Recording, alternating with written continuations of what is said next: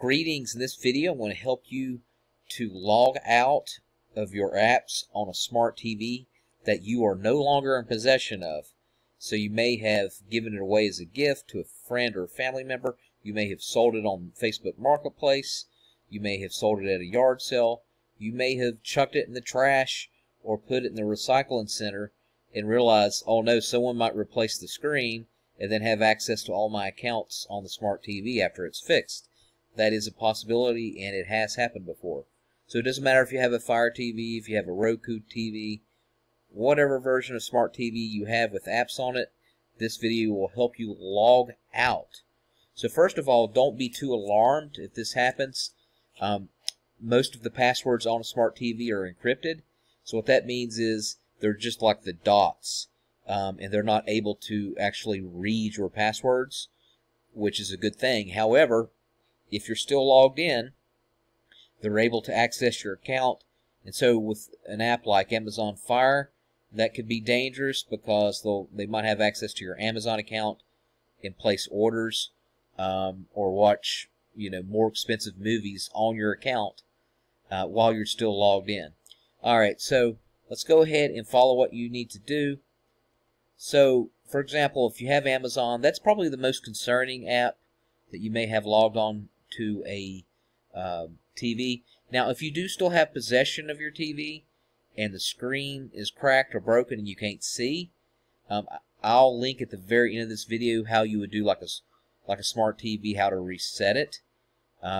So with Amazon Prime, make sure you're logged in on your phone or your tablet or a computer, and then on the very right there on your drop down menu under your account, just go to your account and then go all the way down to where it says devices.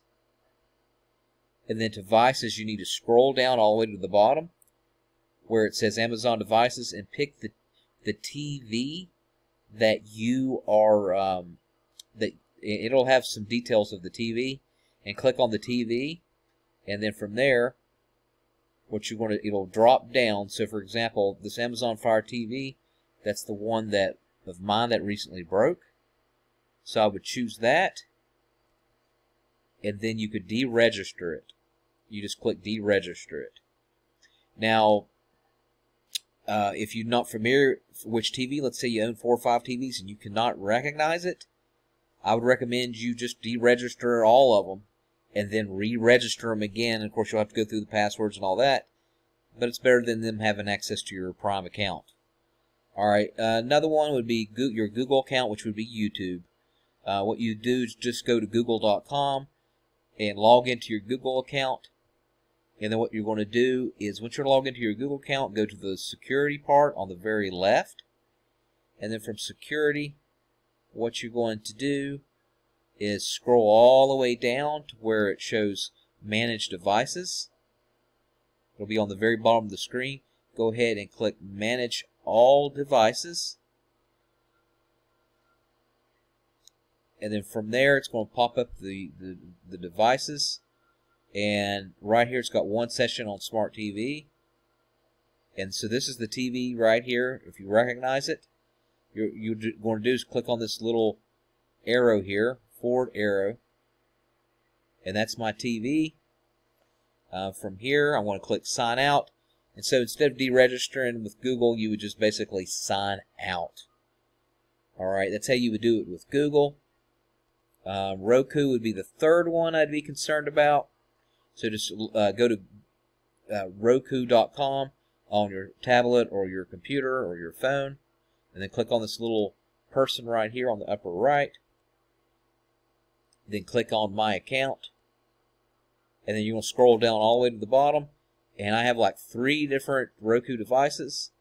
I know the TV that I do not have in my possession any longer, it's not 43 inches. But so I would choose this one here. I would choose that one. And then on the very bottom, just click on Remove Device from Account. So basically, that's Roku. If you could think of any other accounts that you might have on there, those are the ones that I mentioned are the most important. But if you have Apple TV, think about that. Paramount, Hulu, Spotify is a good one to make sure you uninstall. Disney Plus.